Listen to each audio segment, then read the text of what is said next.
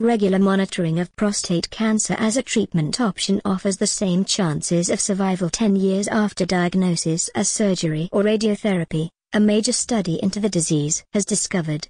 The 10-year-long trial, which examined men with localized prostate cancer, found survival rates were extremely high, approximately 99%, irrespective of the treatment administered. There was no spread of the disease in around 80% of men who were actively monitored during the UK-wide study.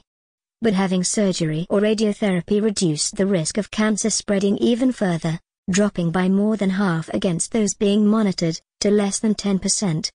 Researchers said the findings had major implications for men diagnosed with localized cancer via the prostate-specific antigen, PSA, blood test, used for cancer screening.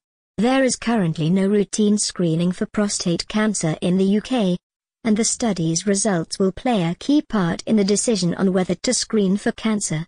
But the scientists said the trial results alone would not allow them to recommend whether or not to implement such a program. Professor Freddie Hamdi, from the University of Oxford, who led the research, said, "What we have learned from this study so far is that prostate cancer detected by PSA blood test grows very slowly, and very few men die of it when followed up over a period of 10 years, around 1%, irrespective of the treatment assigned. This is considerably lower than anticipated when we started the study. Prostate cancer is the most common cancer in men, with over 47,000 diagnoses every year in the UK and around 10,800 deaths. Between 20,000 and 30,000 men are diagnosed annually with localized prostate cancer through the PSA test.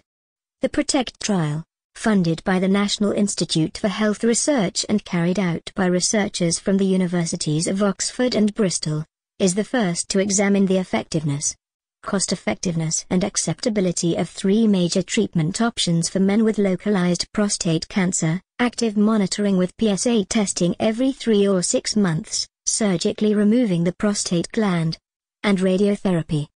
Between 1999 and 2009, 1,643 men aged 50 to 69 were given one of the three treatments after they were diagnosed via the PSA test, from a sample of 82,429 men with localized prostate cancer. The results, published in the New England Journal of Medicine, revealed exceptionally low mortality rates, around 1%, irrespective of treatment type. Surgery or radiotherapy reduced cancer spreading by more than half compared with active monitoring, occurring in less than 10% of men rather than around 20% for the monitored group. Both interventions caused unpleasant side effects, particularly in the first year post-treatment. But there was no difference in treatment effectiveness between them. Watch more videos at video.5la.net.